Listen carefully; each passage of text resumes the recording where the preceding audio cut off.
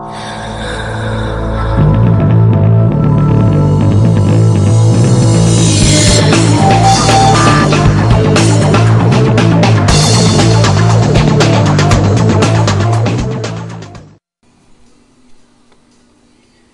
this tutorial, I will illustrate the steps taken to make a shield icon in Inkscape version 0.45. Recently, I saw a similar tutorial on the internet regarding the same thing. I don't remember which application was used to draw the shield icon. Nevertheless, I thought it'd be a neat project for Inkscape. I'm usually comforted by the flexibility of Inkscape when it comes to tasks like these. It's very easy to draw with. So let's begin. First thing I'm going to do is change my document properties. Change the width to 48 pixels. Change the height by 48 pixels.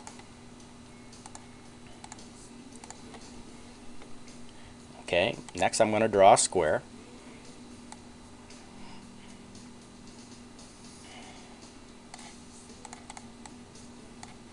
Okay, I've chosen a dark gray fill with a light gray stroke.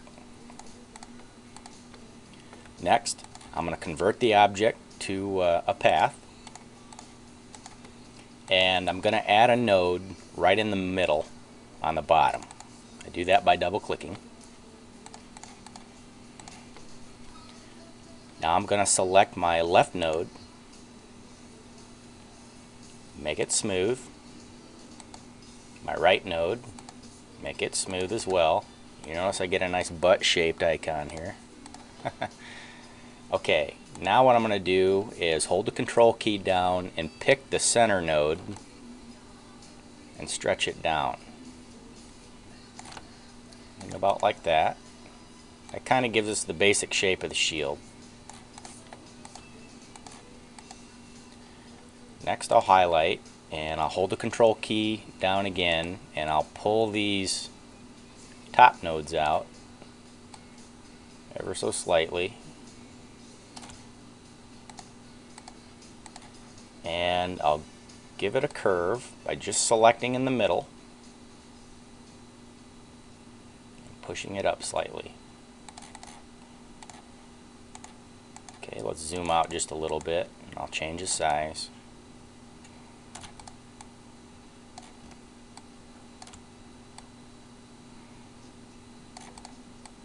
And you can tweak the size however you'd like.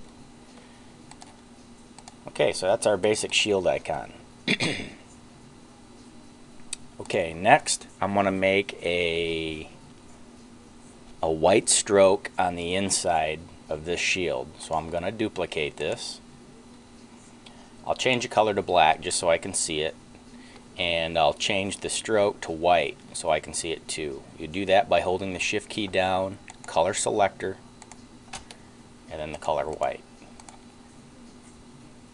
Okay, I'll go to path, dynamic offset.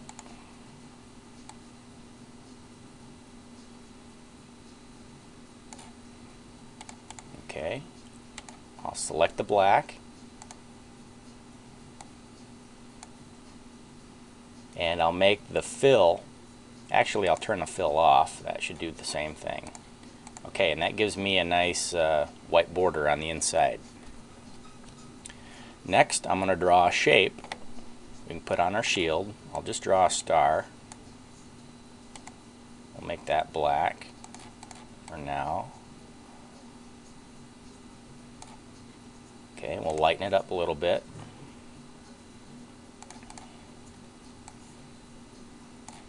Okay, I'm going to duplicate the star shape. Make it black, hold the shift key down, color selector tool, choose black again, that'll get the stroke.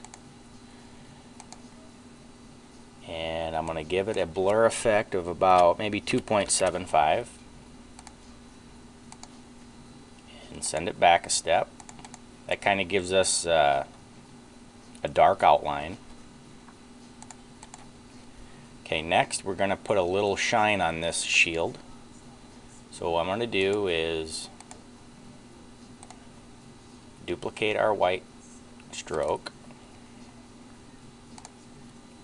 and I'm going to turn the fill back on,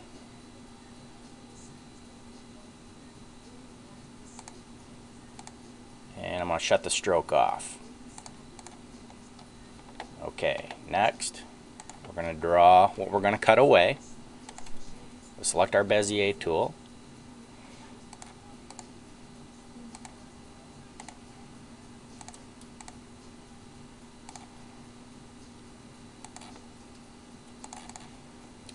And I think I'll change the color of the shield to a different color so I can see my new path. I'll edit path of our Bezier path, and I'll give it a nice little curve.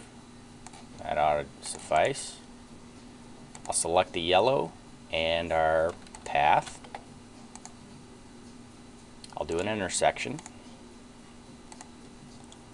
I'll change this yellow background to a white background, and we'll give it a gradient, and we'll adjust this a little bit.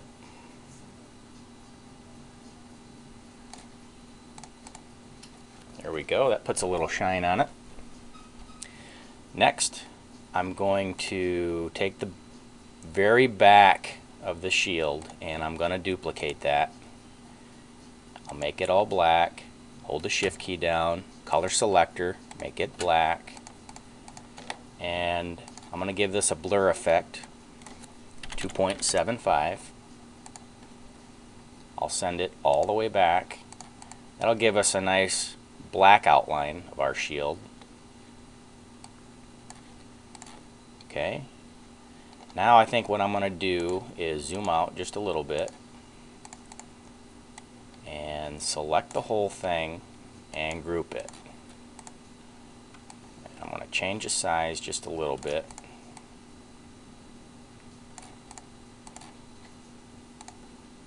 Zoom back up. Next, let's give it just a little bit of a shadow underneath the shield.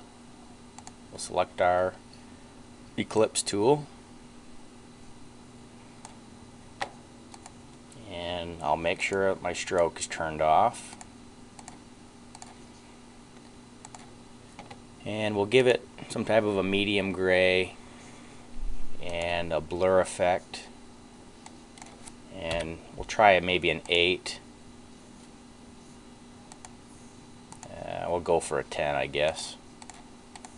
Send this to the back, and I want this a little bit bigger.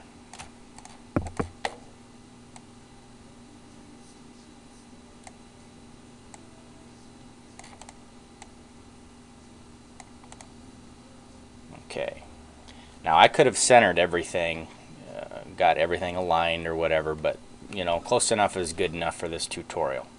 So that's basically a shield icon. Next, you can write that out as a bitmap and start using it as an icon. Thank you for watching. I'm heathenX.